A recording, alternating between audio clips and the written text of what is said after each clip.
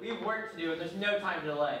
Can I rely on you to help me defend our land from invaders? I came home after auditions. They asked me, "What'd you get?" And I said, "I got the bird." And the first thing I knew, my dad was Googling famous bird puppets on Broadway. And they're very proud of me. You're going up and then come dive down again, right? I've always been the quiet kid, and no one really expects me to be this theatrical, and I just take joy in proving people wrong.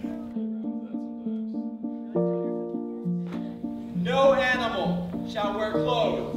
No animal shall wear clothes.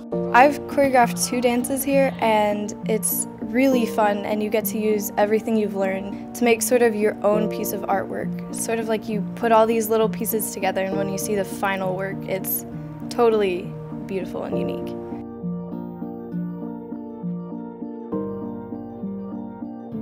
It's kind of tough, you know, but I like challenging things.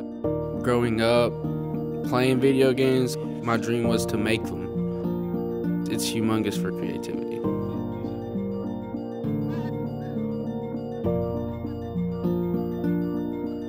I was walking through Baylor the other day, and I was looking around and I saw all these colors that I'd never seen before, and I was thinking about if I was painting this, what color would I use? So it kind of makes you think about the world in a different way, so more artistically.